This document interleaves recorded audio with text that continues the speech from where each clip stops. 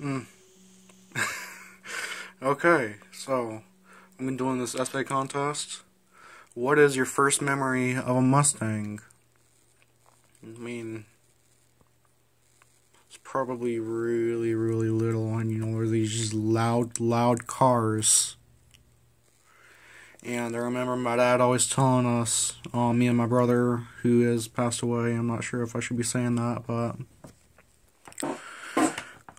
he was always telling us how much he hated these loud cars, and he hated anything with a radio that would have such low bass that you could hear it from outside the car.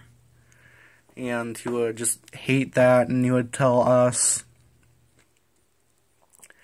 that if we ever got one of those, he would just take the radio out. So looking back, it's kind of funny.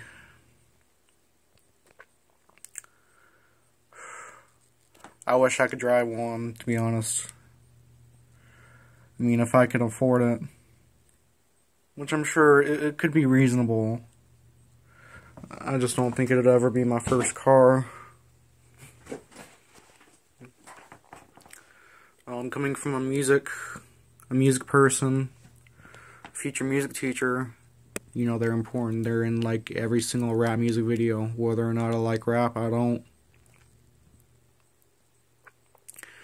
Any music video with a car that's not describing a kind of modern life, or just a love song, Any